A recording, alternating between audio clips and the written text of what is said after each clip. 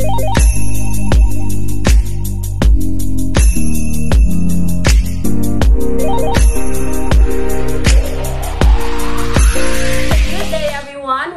to another session of MAmiTEO Teaches Math. Our most essential learning competency in this session is determine the inverse of one-to-one function. Let's do it. To find the inverse of a one-to-one function, we follow these steps. I will be using the first example. So we have f of x is equal to 4x minus 5.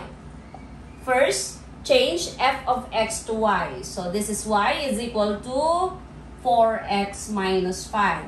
Second step, interchange x and y. What does that mean?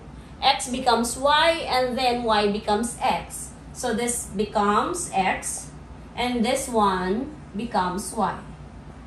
After interchanging x and y, you solve for y. So we transpose 5 to the other side. This is x plus 5 is equal to 4y. Divide both by 4.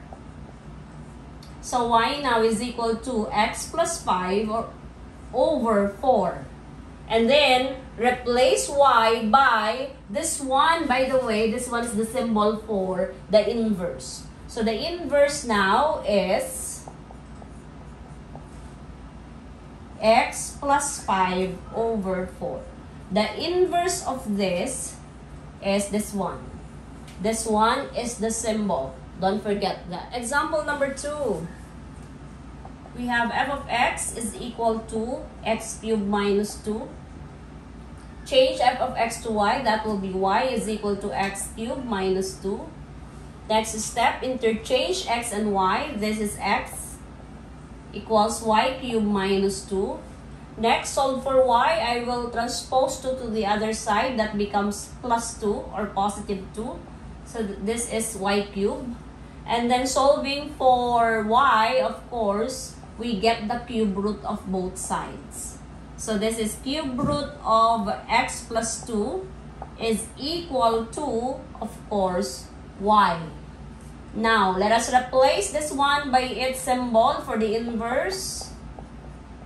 This is read as the inverse of f of x. So this is cube root of x plus 2. Let us now go to number 3.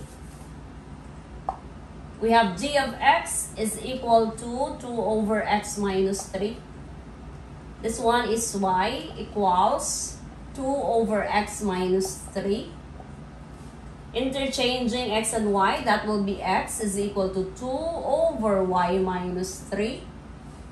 And then, of course, solving for y, we get the cross product. That will be xy.